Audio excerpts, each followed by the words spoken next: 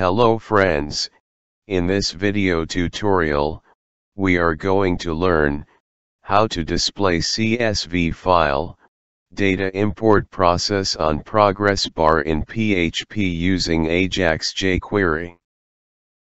There are many viewers has requested us to publish video tutorial on import CSV file data with progress bar in PHP by using Ajax. If there is large CSV file, and that file data we want to import into MySQL database, then at that time it will take some time for import into MySQL database. Then at that time, if we have display data importing process in progress bar, then user can understand how many data are process, and how many are remaining for process. For learn this things, we have make this video tutorial, which we have divided into 3 part. In first part, we will see how to upload CSV file with validation using PHP with Ajax.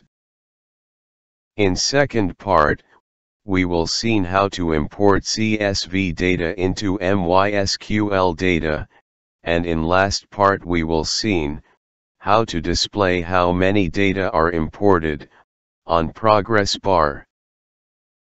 Now let's start discussing this topic. So this is our testing database, and in this, we have one sample table. We will import CSV file data into this table. This is our working folder. Here we have one file folder with 4 PHP file like index.php, import.php, process.php and upload.php.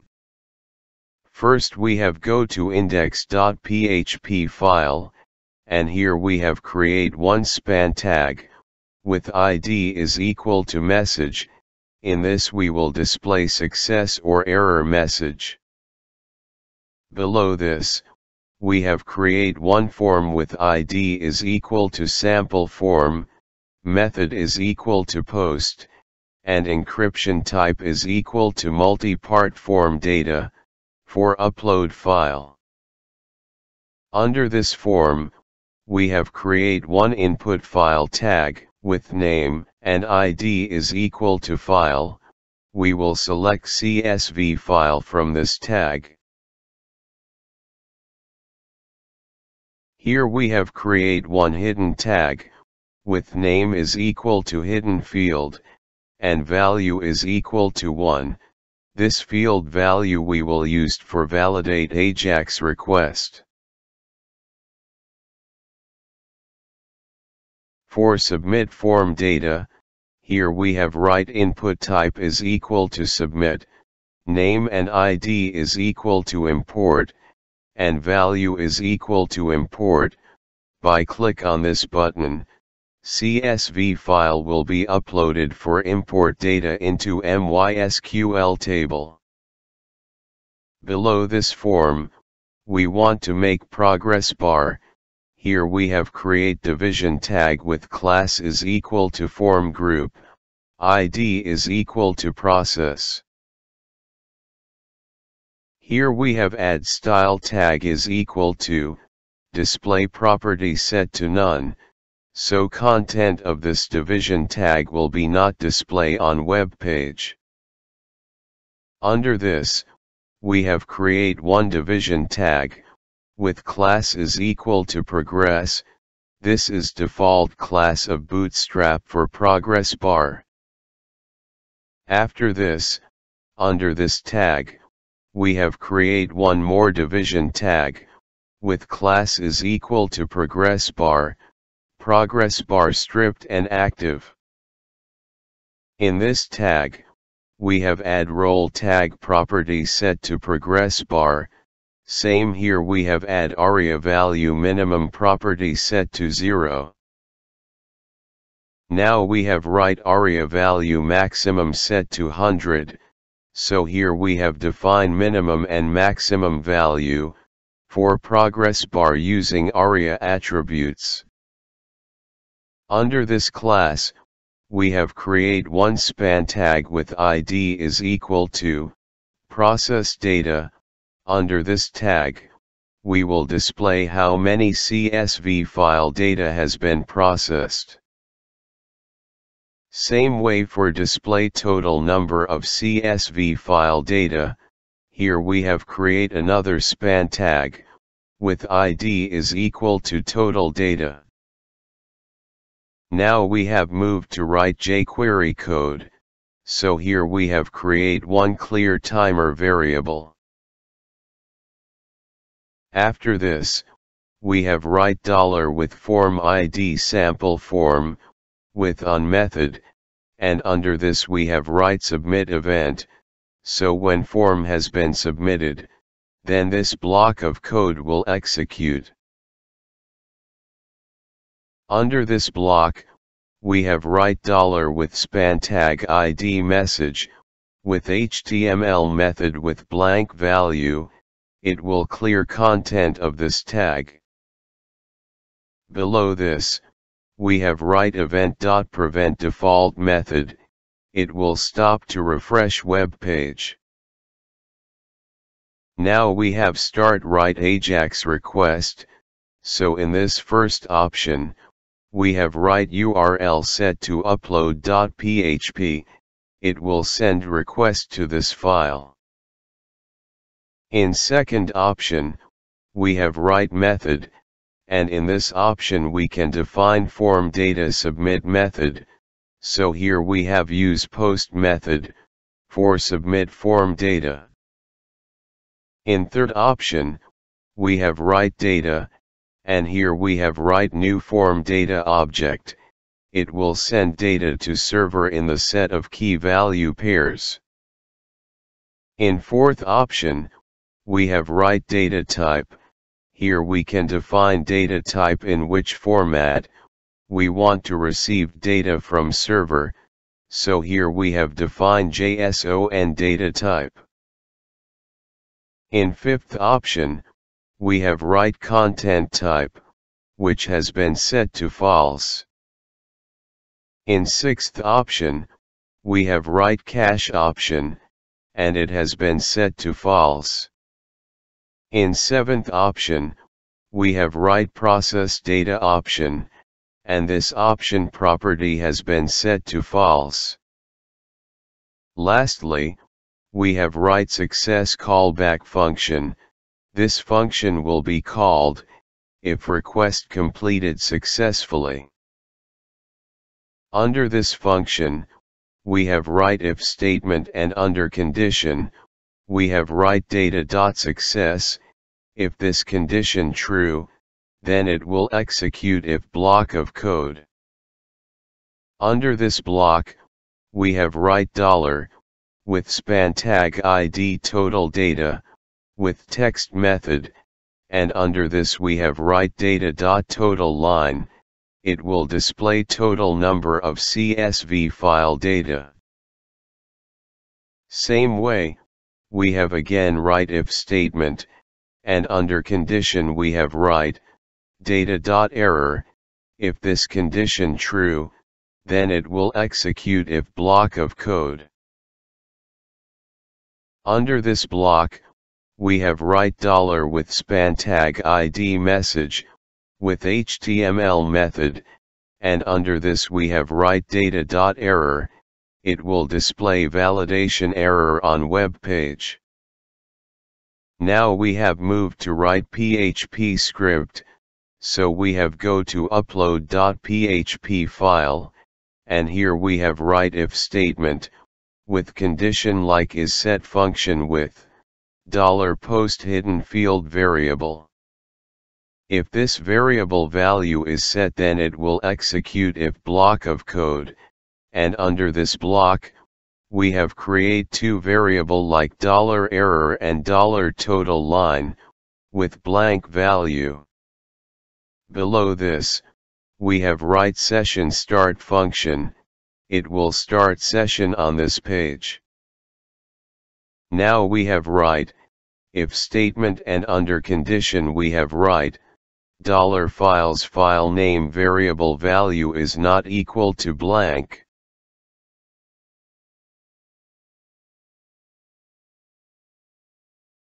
Suppose this condition false, that means user has not select any file, so it will execute else block, and here we have write $error variable is equal to, message like please select file. But suppose user has select file, then it will execute if block of code, and here we have write $allowed extension variable is equal CSV in array format. Below it, we have write $file array variable is equal to, explode function, with .string delimiter, and in second argument we have write $files file name variable. It will make array from selected file, and from get extension from this array, we have write $extension variable is equal to, end function with $file array variable. It will get selected file extension. Now we have want to verify selected file extension is CSV or not. For this here we have write if statement, and under condition we have write in array function, with 2 argument. In first argument we have write $extension variable, and in second argument we have write $allowed extension. If selected file extension is found in $allowed extension variable array, then it will execute if block, otherwise it will execute else block of code. Suppose selected file extension not found, then it will execute else block of code, and here we have write $error variable is equal to, message like only CSV file format is allowed. But suppose, selected file extension is found, then it will execute if block of code, and under this block, we have write $new file name variable is equal to, rand function with $extension variable, it will create new file name.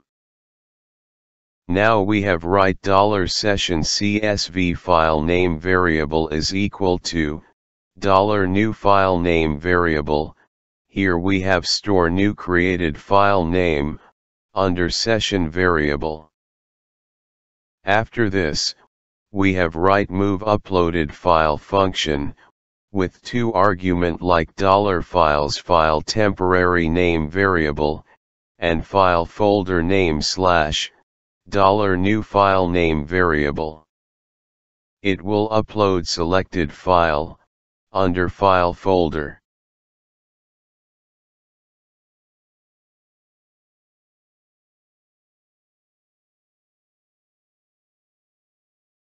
Below this, we have write $file content variable is equal to, file function, and under this, we have write file folder name / $new file name variable, it will fetch content of file.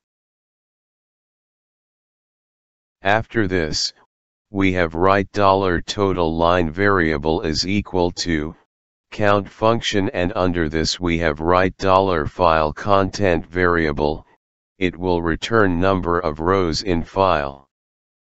Now here we have write, if statement, and under condition we have write, $error variable value is equal to blank. If this condition true, then it will execute if block, and here we have write, $output variable is equal to array, with key error with value $error variable. But suppose above condition false, then it will execute else block of code, and under this block, we have write $output variable is equal to array.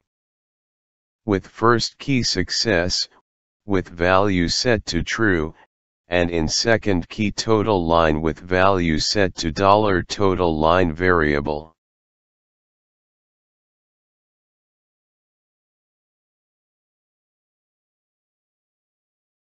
Lastly, we want to send response to Ajax request in JSON format, so we have write echo statement, with JSON encode function with $output variable. It will convert data into JSON string and send to Ajax request. Now we have checked this output in browser. Friends, here we can see, when page has been loaded into browser, then on web page, we can see one simple form, for select file, with submit button. First we have directly click on import button, then on web page we can see validation error message like, please select file. So, we have select non-CSV file from file tag, and click on import button. After click on import button we can see message like only CSV file are allowed. That means here validation working properly. Now we have select CSV file, and click on import button. After click on import button, here we can see success message on web page. So in this part, we have seen how to upload CSV file. In next part we will discuss how to import CSV file data into MySQL database. If you have any query or input regarding this video tutorial, please comment your query or input in comment box, or if you like this video tutorial please share with your friends, or even you can also share on social media also. Thanks for watching this video tutorial.